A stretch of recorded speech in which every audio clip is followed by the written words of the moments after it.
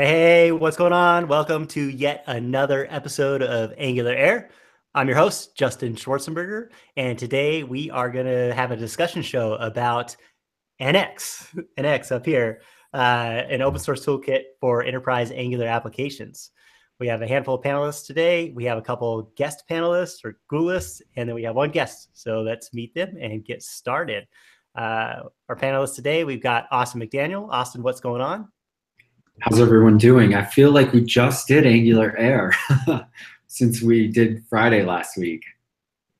Yeah, Friday show and then a Tuesday show. It happens sometimes, just nonstop Angular, right? Bonnie Brennan's with us. What's going on, Bonnie? Whole lot of nada. How y'all doing? Doing good, doing good. We've got Victor Mejia with us today. Victor, how's it going? Hey, how's it going, everyone? I know it's been a while, but thanks for having me back.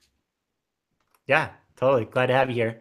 Oh, hey, Alyssa Nichol just joined us. Alyssa, you all set to go? Say hi. Hey. All right. I think Mike Brocky's going to be joining us here in a minute as soon as he gets out of his meeting. And then we've got our guest panelists, Jeff and Jesse. How's it going?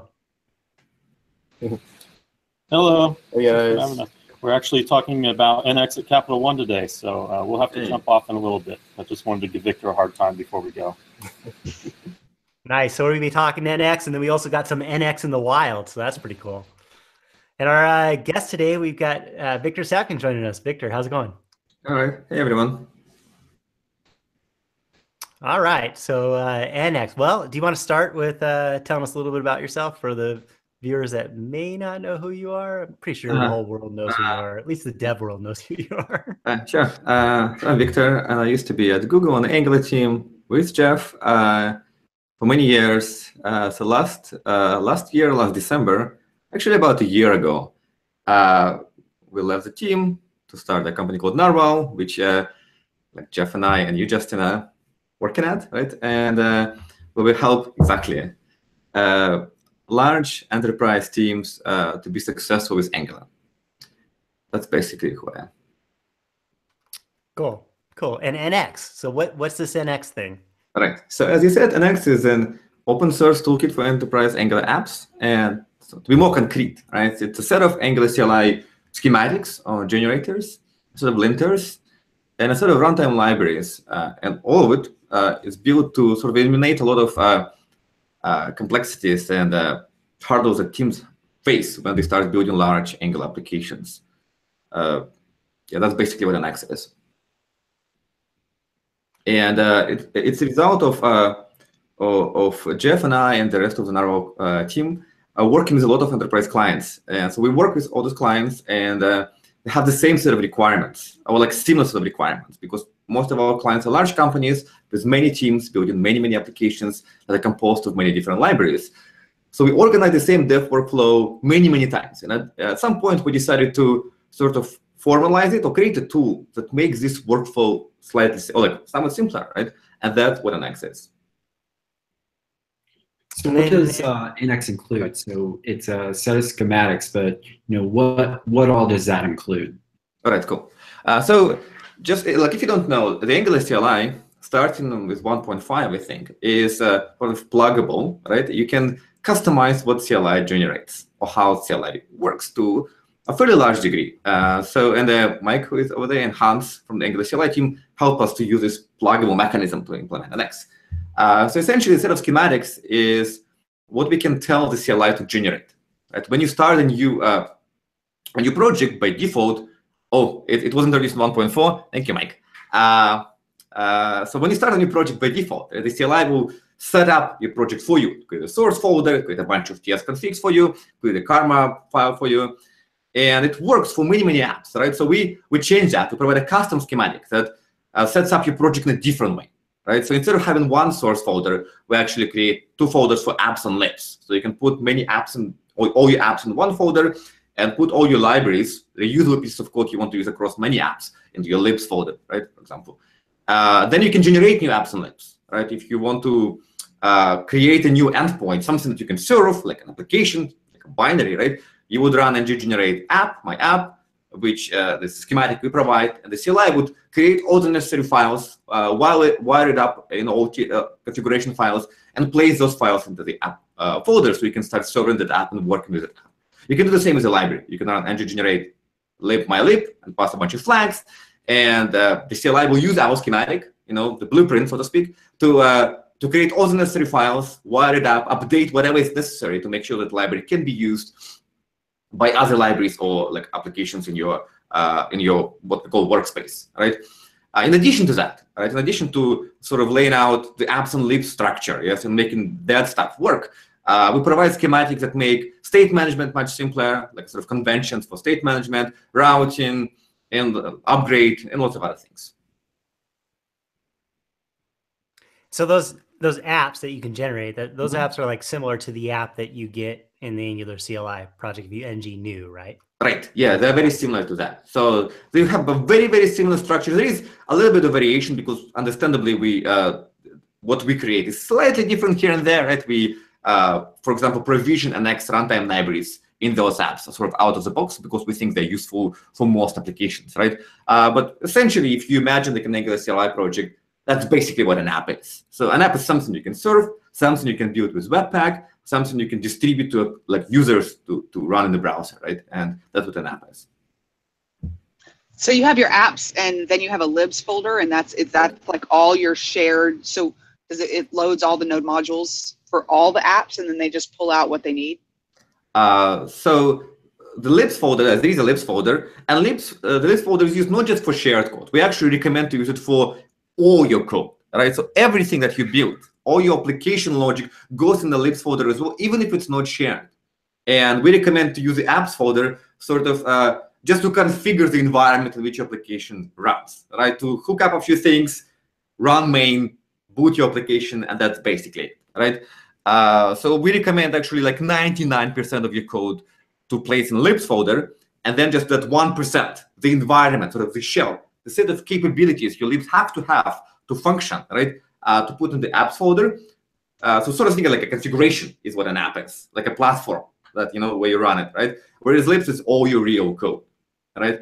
And when it comes to node modules, we can talk about it right now in a second, but NX, when we generate a new workspace with NX, this new project where you can create apps and libs, we do it in a monorepo-like fashion, meaning that, right?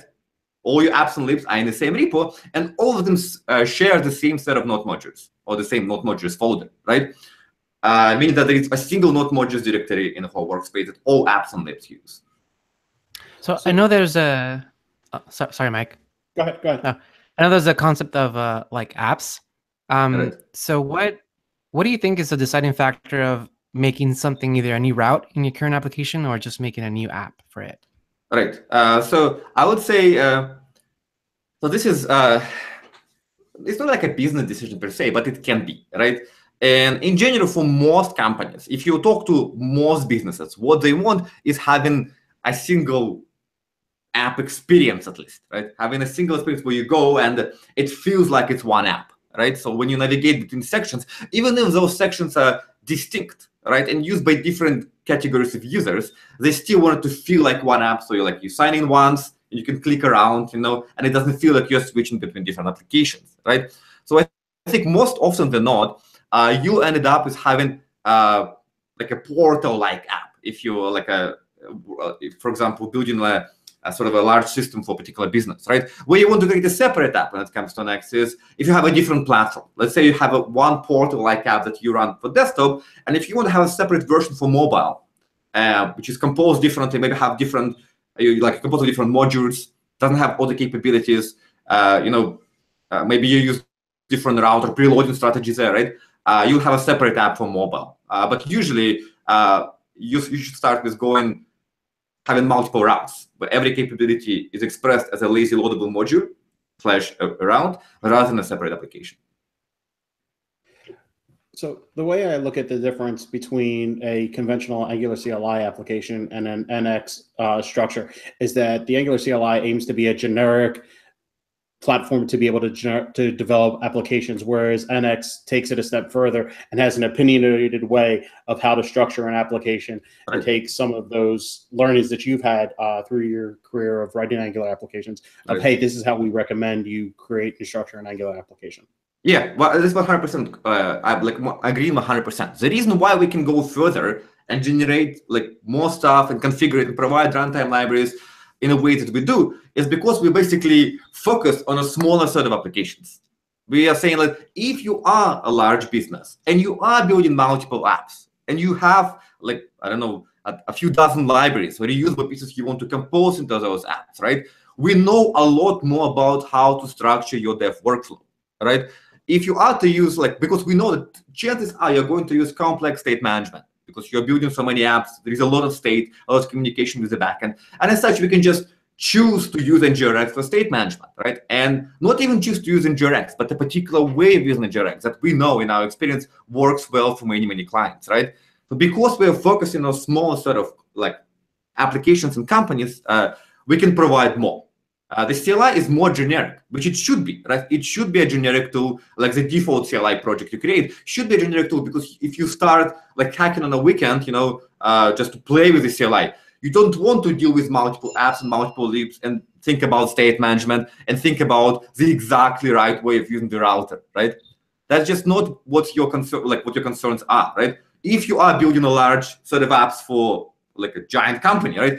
You should think about those things, and that's where NX comes into play. Right, but I don't think you should sell yourself short there. I don't think that it's necessarily only for large corporations. I think even if you're a one-stop shop where you have a single application, it's still a good way to structure and to organize your code within even a single application. Yeah, that's true. That's true. There is a little bit more structure, so a little bit more to get used to, right? But for example, the site, the narrow.io site that we have, right, is in an X workspace. Even though if you look at it, it's like, okay, there is not much to it. It's like a site with a few tabs and like a docs section, right? It should like we didn't have to use an X, but it didn't hurt. Yes, I think it made the app, like, or the structure, the source code, a little bit more manageable. So do you see these organizations actually having like using like a mono repo for all of their different business units together and sharing these components? Right. Or is it kind of just, you know, my application or my business unit at my organization, and you might have a totally different, you know, type thing? Right. So that's a good question, and I can let me first talk a little bit about what a mono repo is, just to make sure we are on the same page, and so the viewers know what we're talking about, and then I will answer the question. So essentially, one of the parts, the core parts, or the most interesting parts of NX is what we call an NX workspace, which is a set of schematics to generate apps and libs and the initial structure. And it's done in a way that is like a monorepo-like way, right? The word monorepo is used so broadly these days, so it's very hard to see what exactly it's meant. But what I mean here is that you will place many apps and many libs in the same repository, right? And they're going to share the same context, meaning the same set of third-party dependencies. If one app is using Angular 5.1, all the apps have to use Angular 5.1, right? That's basically the set of constraints. Why is it good, right? Why are we recommending, or why we are like offering this this way of building like multiple apps? We think it works well for a lot of scenarios because it gives you the following advantages. Yes, the first one is you always know that everything at a particular point or commit works together. Right, you check out a particular commit, you know that all your libraries and your apps are consistent because all your tests run across your libraries and apps, right? It's easier to split your code from, like, take a chunk of code in your app and pull it out into a shared thing that you use somewhere else. It takes minutes, right? And if you don't use a mono repo, if you have like a gazillion of GitHub repos, it doesn't take minutes, okay? It may take days depending on how complex the CI process is and stuff like that, right? Dependency management is simpler because there is one node modules folder, and what like people think that it's not as important, but it's crucial. Every single client that have a lot of different repos, if you look at it, and then you go to node modules folder of like an app or something they ship, and you search for say name::RxJS, you'll find like a few RxJSs there, right? A few TypeScripts. It's like it's surprisingly common to have this semi-chaotic way of organizing dependencies, right? Using yarn or npm. So all this stuff is nicer because of the monorepo approach, right? You can refactor multiple apps, you can do all the things, right?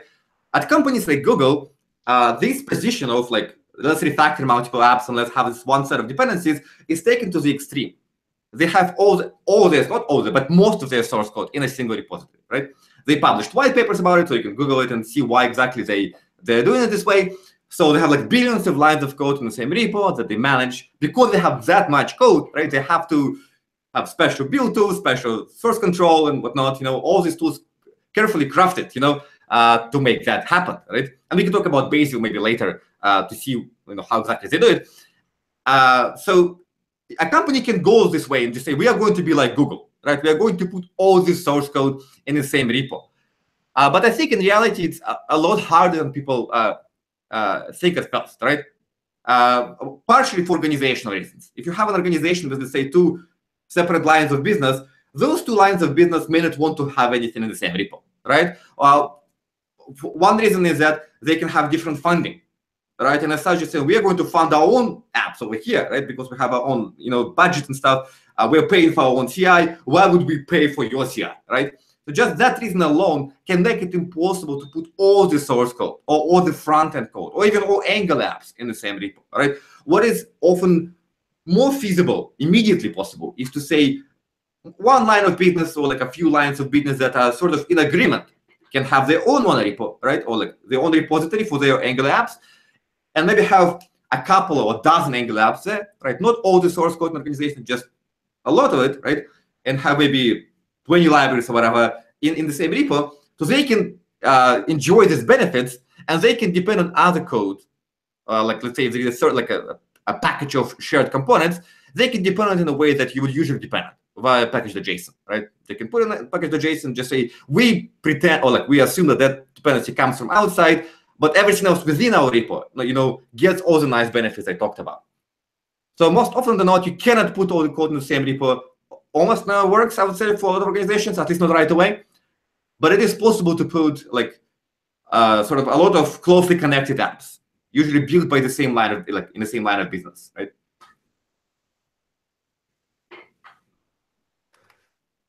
And so these apps we talked a little bit earlier, like, it's not creating anything super unique for people in terms of the app itself. Like it's like you said, there's some dependency libraries and stuff like that, right. But under the hood is pretty much like an Angular CLI app. Yeah. So you're kind of, if companies take on and make the decision on NX, you're getting Angular CLI configured in a way that supports multiple apps and libs, but you're not necessarily like locking yourself into something super proprietary, right? Oh yeah. So like NX in general is not like, first it's like open source or whatnot, so there is no vendor lock-in in this way, and it's under MIT license. But in principle, you can have an open source lock-in, right? If you are using an open source project which is very specific, and you invest 5 years and hundreds of developer year time, into building stuff with that project, it's very hard to opt out. That is true. So intentionally, yes, we are trying to be as close to where possible to the standard CLI setup. So. For a couple of reasons. The main one is that if you want to, let's say, move a library outside of an X and publish it separately, like nothing else in the configuration is affected, right? You just do it. The rest of your workspace works exactly the same way. If you want to move an app out, right? Well, you have to provide the libraries you need. So if you publish those via NPM, it's great, right? But again, you can do it. You can even align these libraries if you want to, and it should be a matter of hours. If you're able to publish those libraries to NPM, right? Intentionally, right? So even the part of the CLI, the default CLI setup, I personally not a big fan of. I think the CLI is a great tool, right? But everyone has different preferences, right? But choosing between what Victor wants and what is a standard CLI, we went with the standard CLI all the time, right? Except TS-lint, which we can talk about if you want in a second, right? But then we actually relaxed it. Yes, we made it more permissive.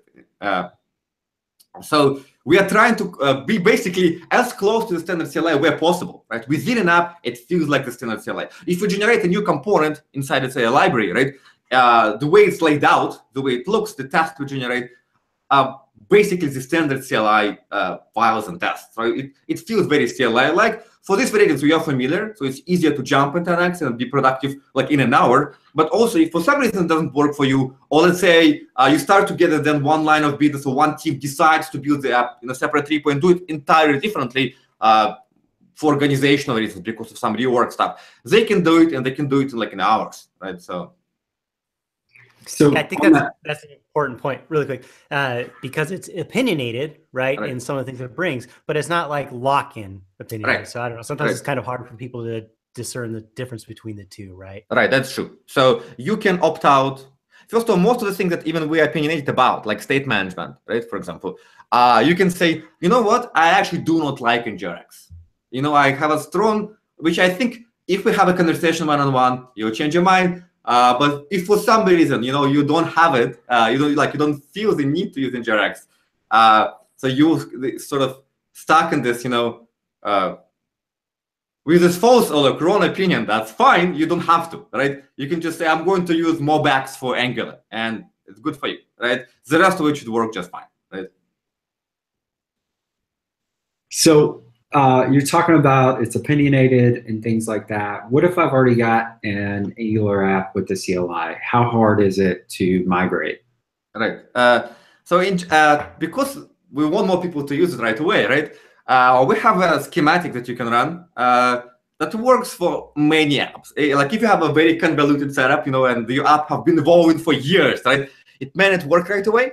But if you go to Angular CLI, in your Angular CLI project, you just install the narwhal schematics dependency, and then you run ng generate workspace something, you know, like name, right? You provide a name. It will change your setup to be the workspace app. It will rearrange all the files. It will create the apps folder. It will put the source code you have into the apps folder, change all the TS configs in a way that's needed, like touch the protractor configuration file just a little bit to make it, work, you know, with the workspace. So it basically to change it into a workspace like instantly. If you have a very convoluted setup, once again, right, it may not work instantly. Like a thing may be not working exactly right somewhere, right? But overall, for most apps, you know, it should be you run a command, boom, you have a workspace in place. Right? But so just to make it, you recommend committing first, and also make sure that you have comprehensive tests. Right, yeah, that is a key point, right? I think it's why the schematics are so much safer than we can talk about basically how we migrate versions of NX from older to newer ones. Why they are so much, like schematics are built really wonderfully, but that's sort of beside the point. Even if they were built in a crappy way, right? Like which they are not, right? But imagine they were like super crappy mutation stuff in place, you know, transacting like probably a bad idea, but you know, like doing a lot of damage, right, to your repo, because you can always commit and then run it, and then see what the hell has happened after you run it. Like there is no risk. You know, you run it, you look at the diff seems legit, you run the test run, it's great.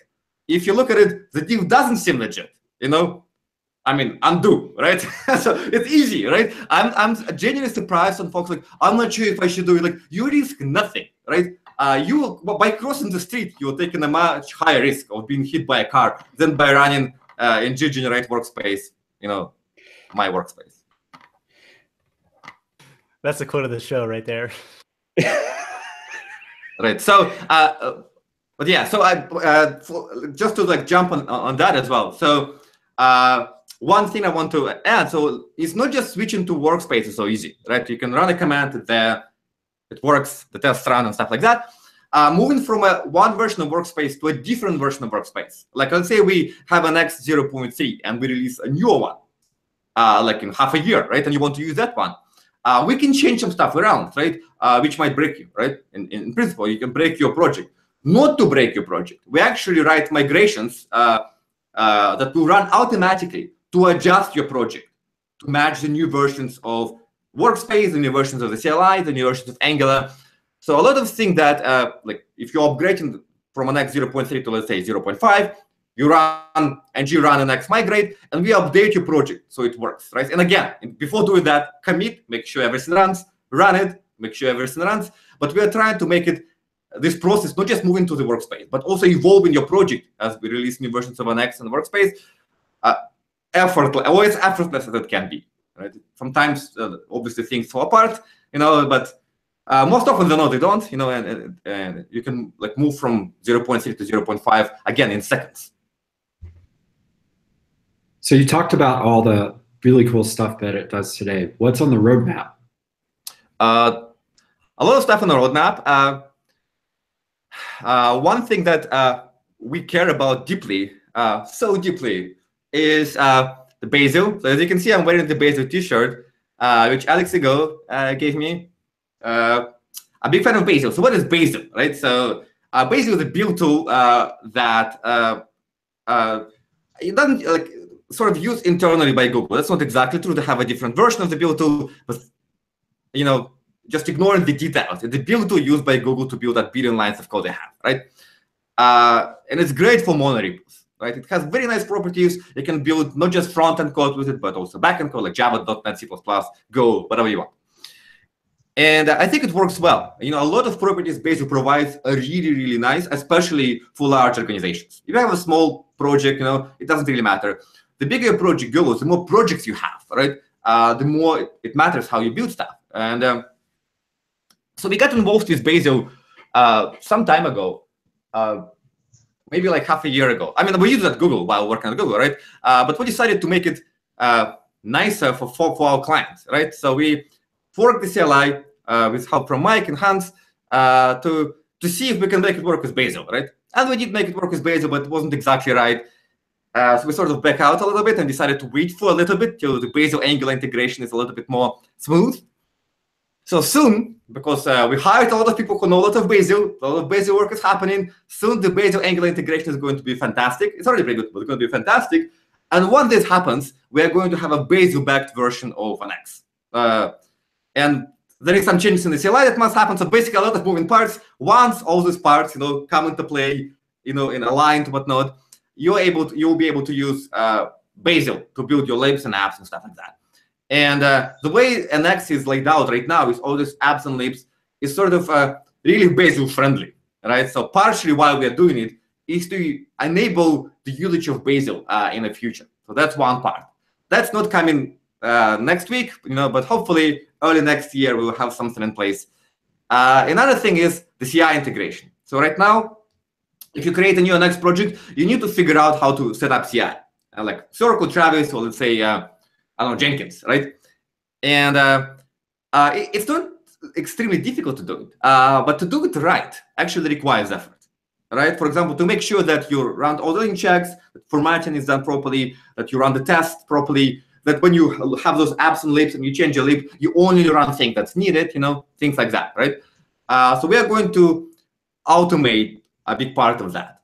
So the hope is that you'll be able to create your next workspace, run a command, pick the CI provider you like, connect it on that side, and then you'll have a nice CI process in place, right? For a lot of smaller companies that maybe don't have a lot of a lot of people who can spend like weeks and weeks, polishing the CI, right? That can be a huge thing. But even for large companies, because of how inconsistent everything is often at large companies, having a consistent way to do CI can be very beneficial, right? Another thing is, this is mostly like for Windows folks, but not only, is to provide a little bit more IDE and editor integration. Right now, there is CLI support, let's say, in WebStorm, which works fine. But because we have a more specific structure of the workspace, and we sort of can assume a lot more, right? We can actually build more automation when it comes to IDE. For example, if you look at a particular library, we know exactly what other libraries use it, what apps use it. So we have this dependency graph we can visualize and provide some refactorings on top of, right? So we're going to learn some of this and lots of other things. These three are, the more exciting ones, I think. And some of that stuff that we learn as people start using it, right? All right, figure out what they're hitting, what things we need to tweak. That's right. Yeah, we are constantly refining it. For example, pretty much every single client we interact with has a lot of issues with setting up router and lazy loading. And it's my fault because it should have been better designed. But it's designed the way it's designed, and it cannot change because it's break and change, right? So we just accept it, right, that it's like that. So what can we do, right? We can just disallow certain patterns by writing link checks and just say you just cannot do that, right? So when you generate a new lib and you say I want to generate a router configuration, lazy loading, pass the parent module. We can configure everything for you that works, but also prevent you from screwing it up. Because it's so easy to import a lazy loadable library, right? By accident, because you want some interface. Suddenly you got some constant there because you just want to see it. People do it all the time. And then what happens? Webpack will fold it into your main chunk, right? Because the import is there, it has to be physically present in the main chunk. That's probably not what you meant, right? So we already disallow that. If you go there, we'll error saying like it's a lazy loadable library. If you do this, like everything will be bad. You'll get a divorce, your company will go broke. Just don't do that, right? So things like that we are trying to do because we just see it being repeated over and over and over again, right? Another thing is, the code formatting. Jesus Christ, every single company we looked at screw up, not screw up, but have inconsistent looking code, right? And what you learn at working at any large software company is that those things can be automated like this, right? You shouldn't make a decision how to format your code, right? You shouldn't be able to. It should just look the same way across the whole organization, right? It seems like a small thing, but in reality, it's not. The neighbors sort of thing, it's a lot easier to look at the code. It's a lot better if you do it this way, as practice showed, right? So we look at it, we see it's inconsistent, we're just forcing you to format code in a way we like. So, so we're basically looking at what companies struggle with and trying to eliminate the pain and do it in a way that surgical. What I mean by that is what I'm scared of, and I'm scared of many things, but mainly of writing a lot of code that I have to maintain. Yeah, we use Prettier just as we do use Prettier to format the code.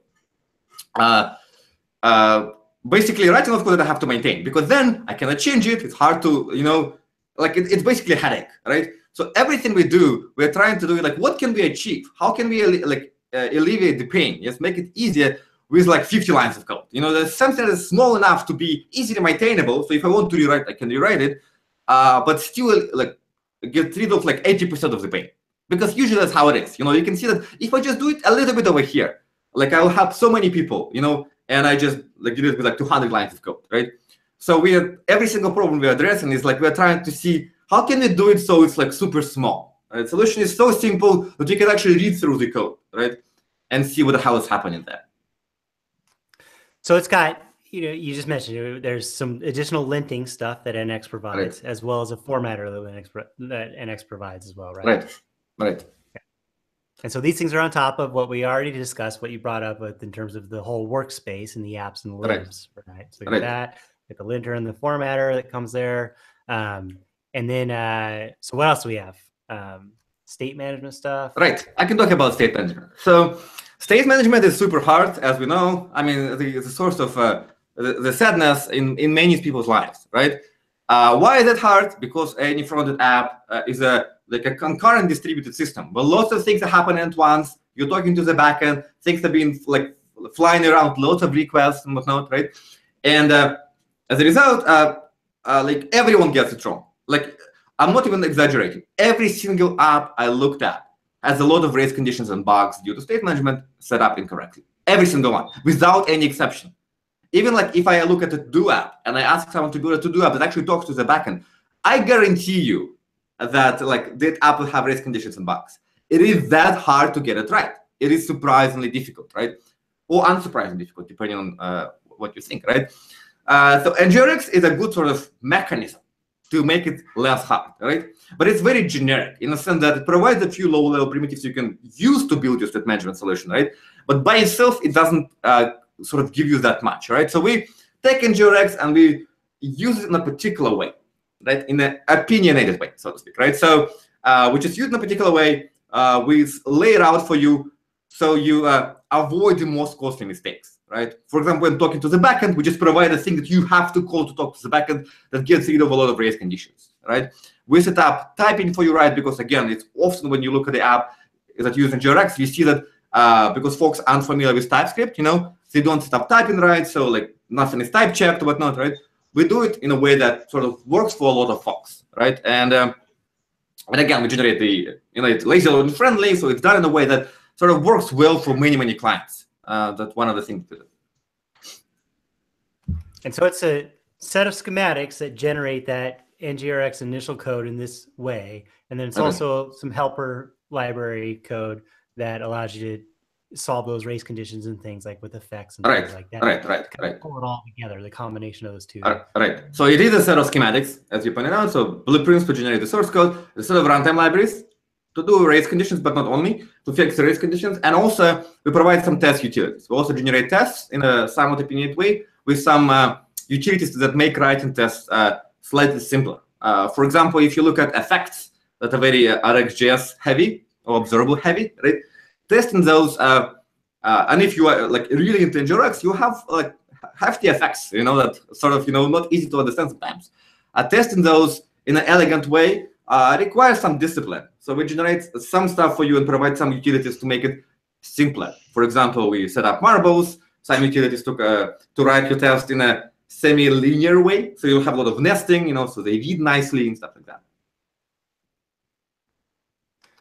Cool. So I have a question about some of the opinionated stuff, right? And when we talk about NGRX and we talk about actions and these, actions being interfaces or classes or action creators, NX has a way that it does in the schematics that generates it in a certain way, right? And that's the opinionated way.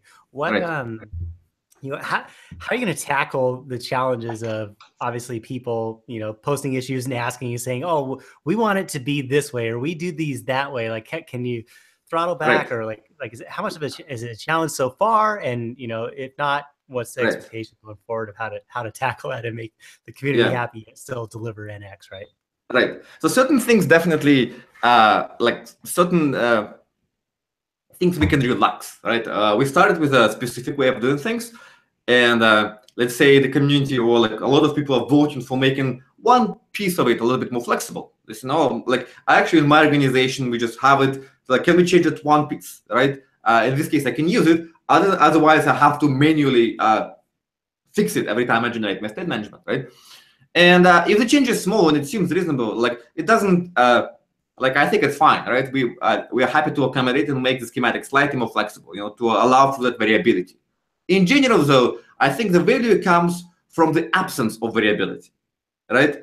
So people like configuration and variability because they feel like I can configure it in any way I want, and but in reality, that's not what you want, or like that's not what you need, right? That's what you want, but it's not what you need. You feel like it will make you more productive and your organization more successful. In reality, that's probably not the case, right? And I think it's similar to if you look at the CLI and let's say manually wiring up Webpack, which is like you can do it manually and Webpack is great, right?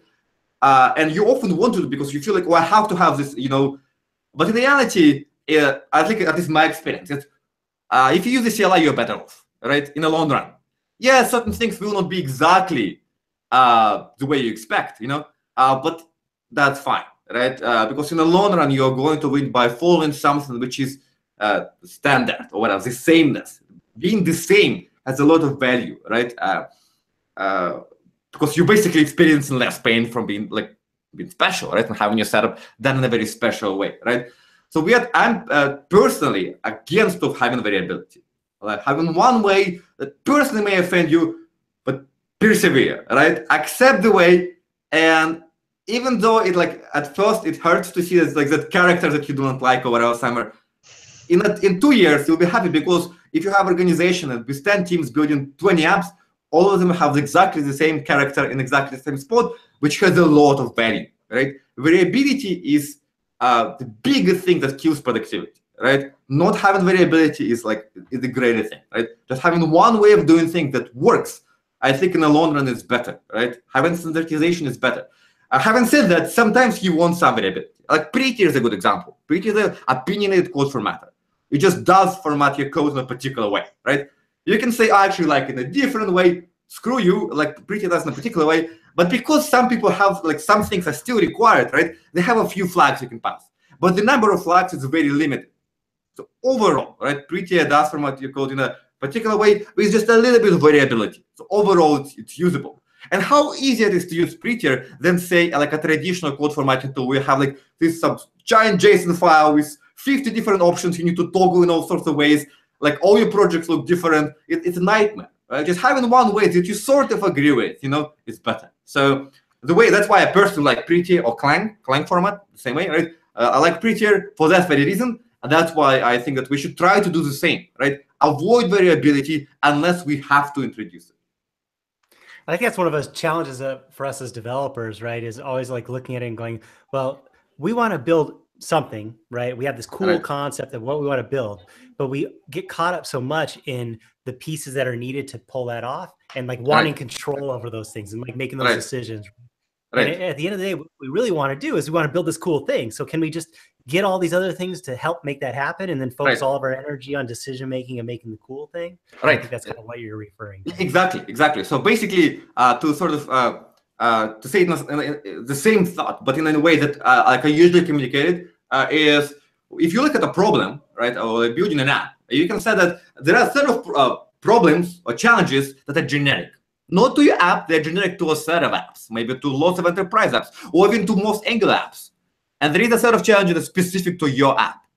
Like if you're building an app to rent out, I don't know, some apartments or whatever, or like to find, to do cat matching, so you can have cat dates, right, for your cat, right? If you're building that app, that's what you need to focus on. Yes, like everything cat related is your app. Setting up your build process is not your app, right? So the goal of NX to a large degree is to clearly dividing what's unique to your application / your business from what's not, and taking care of the latter, right? So you can focus on what's unique to your application. You can build your app quickly, go fast to market, release it, and be productive, and not worrying too much, about like, okay, now I have, to figure out how to maintain this config, which is 5,000 lines long, that manages my build, that I do not understand. Then, like, someone else comes in the team, screws up my config. Now, no one understands it. It's not tested because build config is usually untested. We are afraid to touch it because if we touch it, we know that, like someone somewhere dies because our app actually powers the hospital, right? It's like, it's a horrible situation. You have a city full of single cats not getting any dates and, not helping anybody. Yeah. No, we don't want that, right? So I think that focusing on what's unique to your business. So every time you make it, like I was thinking, I'm going to spend a week doing it. Ask yourself, am I working on something that's unique to my business, or I'm doing technical, how do I say it? Basically, I'm just enjoying myself by playing with this piece of technology, right? And the reality is that a lot of developers, myself included, we like to play with pieces of technology. Like, I just want to hook it up over here, figure it out, but it's not what makes your business successful, right? So you can play with it, right? That's fine. But most often than not, that's a wrong decision, right? You want to use something that works. For example, the CLI works really well. And Next is basically CLI on a lot of steroids with a bunch of runtime stuff on top of it, right? And focus on your app, right? On something that Mike cannot provide, right? Mike can provide the CLI. I can provide an Next, right? We don't build cat-related Angular software yet. It's on my to-do list. Actually, when you said that, I was actually just letting the cat out of my office. So I think two things. One, I think that there's going to be some Victor memes that come out of this episode of some of the lines and some of the quotes that you'll have here. I think we'll have a few Victor memes. But I'm going to set you up with a question here that if somebody wants to be a little bit more opinionated, so we established that NX is a more opinionated Angular structure over what the CLI provides. Right. If somebody decides to be even more opinionated, to have some specific, implementations, customizations on top of NX, is that possible? Right. Yeah, totally. So one way to do it, the simplest way which most organizations start with is like, okay, we'll establish sort of guidelines, and let's say it will be like an architect reviewing stuff. Okay, that kind of works, right? And I think that's a good first step. If you want to explore and say, we are going to, let's say, manage our backend in a particular way, right? Every interaction with the backend will be wrapped up in a particular service with certain sort of, things around it that manage errors in a particular way, let's say, right? That's fine. So you do it for a while, and then you're like, okay, we tried it for a few months in a bunch of apps. It works well. How can we formalize it, right? Make it something that you can reproduce, do it without some senior super architect getting involved and fixing up your stuff every time you do it, right? Without you having to copy and paste, right? And in this case, like, you probably should create a custom schematic, right, and register it. Creating schematics is easy to test. It's one of the, actually, like, probably my favorite part of the CLI is just using schematics for generating stuff, because it actually is straightforward. So you create a custom schematic, you publish it, as a set of schematics for your organization. You use it to generate, let's say, this particular type of service. Let's say you have like a login setup so you can log stuff to the backend. You have to do it every single time. You have to have some source code component to it, right? Like you need to generate some stuff. Create a schematic, generate your schematic, and then if you need a runtime component, the schematic can use the runtime component.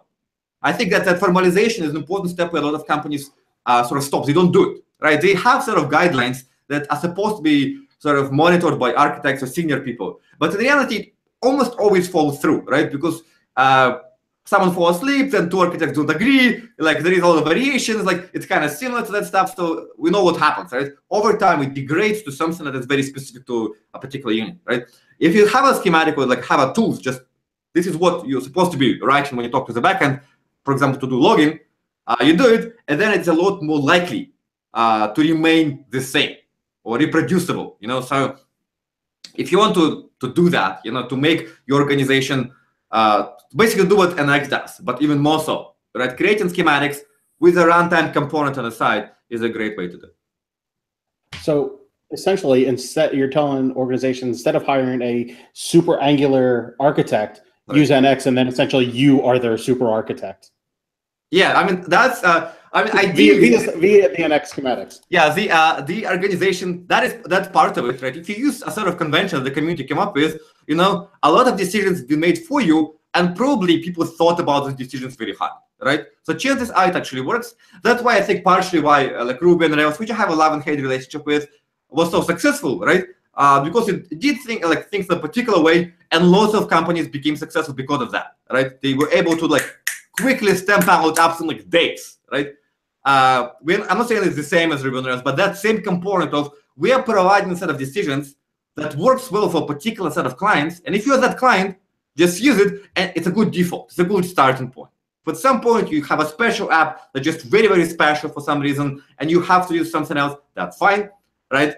But other than that, so using the set of conventions the community came up with is a good starting point. So you don't have to spend your time and energy deciding the same set of things.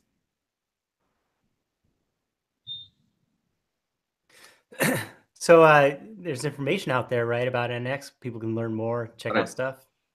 Right. So you can go to narrow.io/NX and read the docs, watch the videos, and if you go to blog.narrow.io, our blog, you can find a bunch of blog posts about NX as well. There is a talk we gave at Jeff and I gave at Angular Mix, I think. So yeah, check it out over there. And a lot more to come, right? In the next couple of weeks or maybe a month, we probably will publish a lot more stuff, which you, Justin, know about as well, because you're the one who is writing our docs.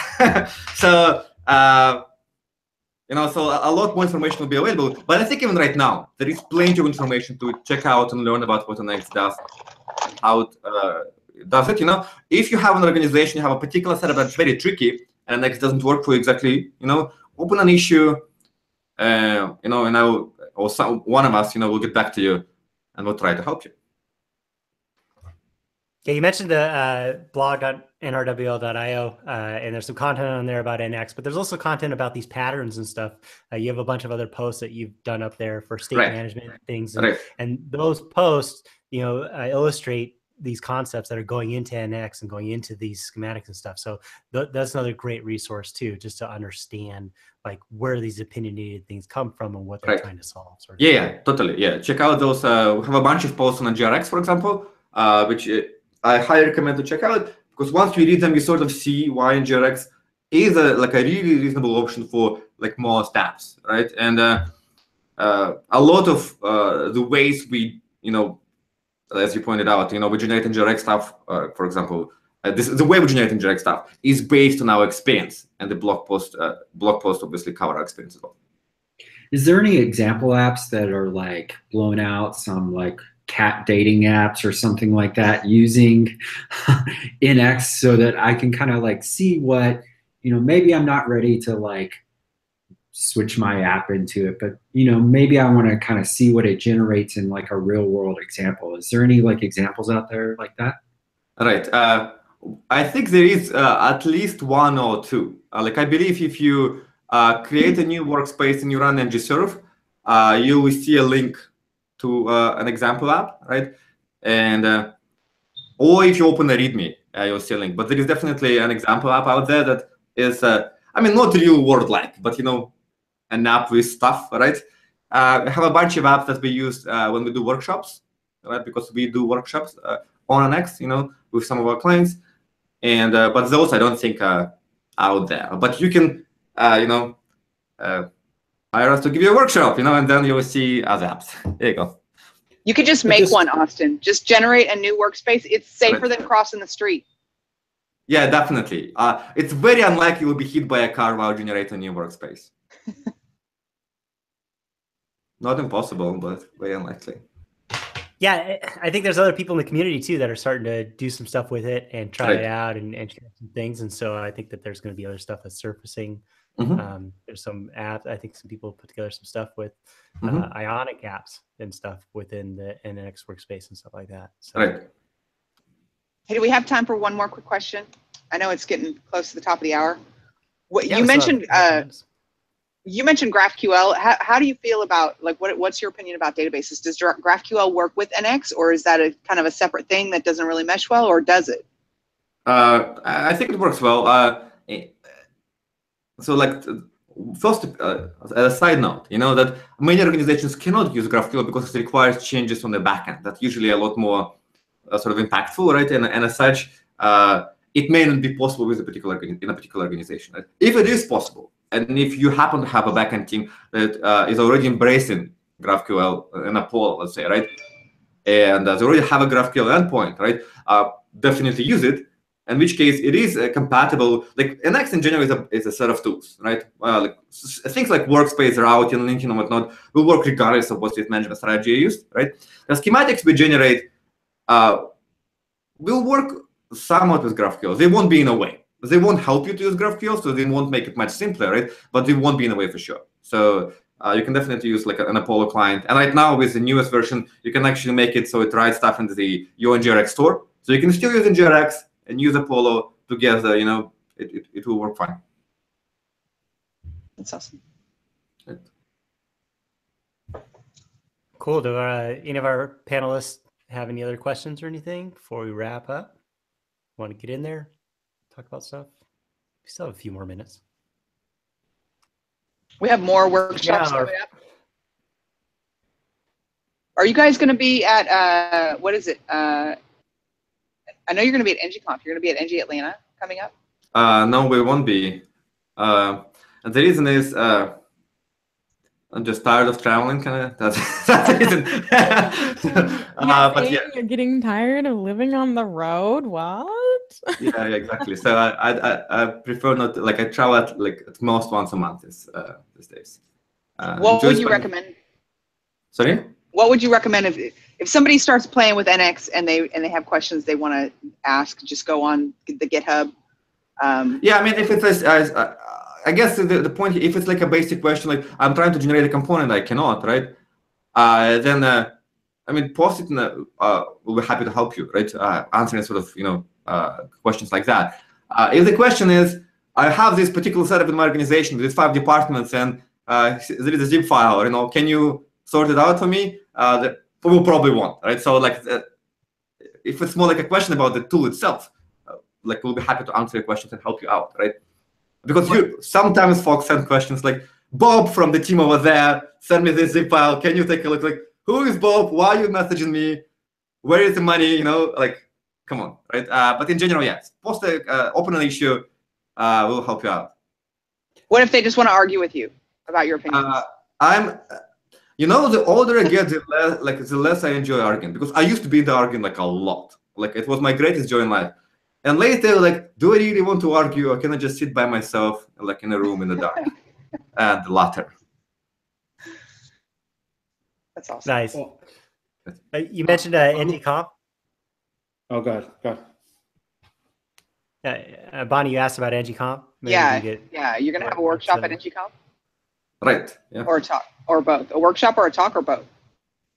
We're probably going to do a lot of stuff at NGConf. I imagine, like, the workshop is a must, right? We are going to do a workshop at NX, which I think Justin is going to do with either me or Jeff. Basically we'll be there workshopping about NX. It's going to be awesome. So sign up, while you still can. And we as a company will probably give a few talks at NGConf, but we still figuring it out. And I think we'll have stickers there, right? Stickers at stickers. Yeah. Another Taffy.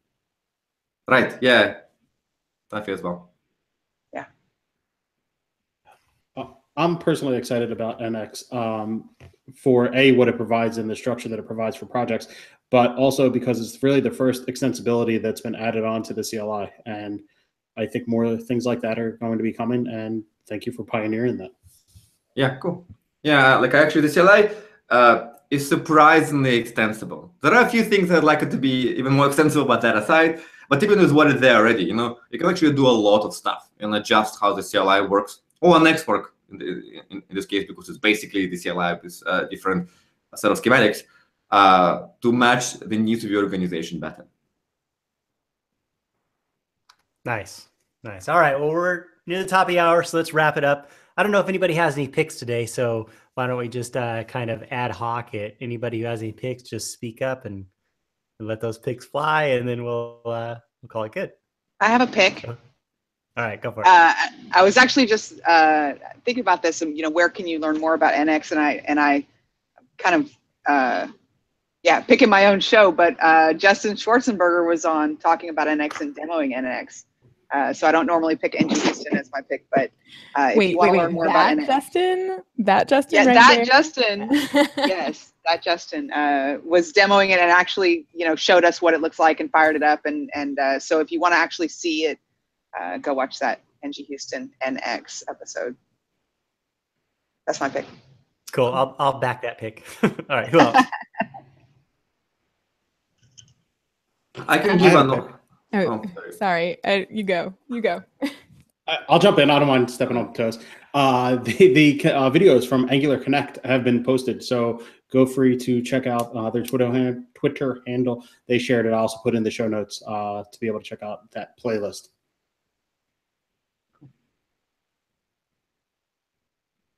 Cool. Okay, Alyssa. Okay. I don't like this ad hoc thing, man. It makes me nervous. Tonight, I was asked to be on the live stream that Sasha Grief is doing on his survey results for the 2017 State of JavaScript survey. So it'll be a lot of fun, and the link is going to be in the notes. But yeah, so I'm only going to be on for like 15 minutes, apparently. So if you have questions, I guess get them in early because I'll be like speed talking. So, but yeah, that is all. Nice. Victor, do you have anything you want to pick today? Sorry, I didn't know which Victor.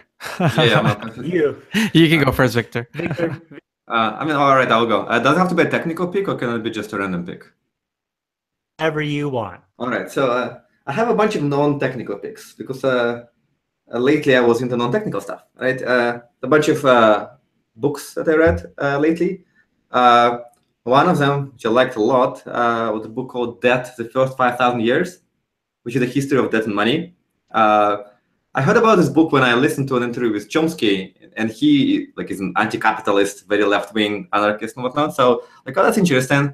So I read the book. It's an excellent book. It talks about the history of money, debt, how it's all connected with war, slavery, empires, capitalism, the end of capitalism. I enjoyed it a lot. I learned a lot. So I recommend you to check it out if you're into this kind of stuff. Another one would be a talk by DFW, David Foster Wallace, called This is Water, which I enjoyed immensely. I watched it actually a couple of times. It's basically his a lecture, I guess, about the value of taking perspectives, the hardship of adult life, the aloneness we all feel in the world. It's only 20 minutes, but it's it's really nicely done because he is a very eloquent speaker, obviously. And I enjoyed it a lot. It's a little bit depressing, but he is always a little bit depressing, right? And the last one is the book I read a couple of times, and it's called Letters from a Stoic by Seneca. In general, I like Stoicism. It's like my personal favorite practical philosophy or whatever, something I live by. And Letters from a Stoic is the most, I think, palatable, like real book about Stoicism, right? Other ones like Meditations, but Marcus Aurelius, are a little bit harder to read. So if you are into Stoicism or like you want to learn more about Stoicism, I recommend you to check it out. Nice.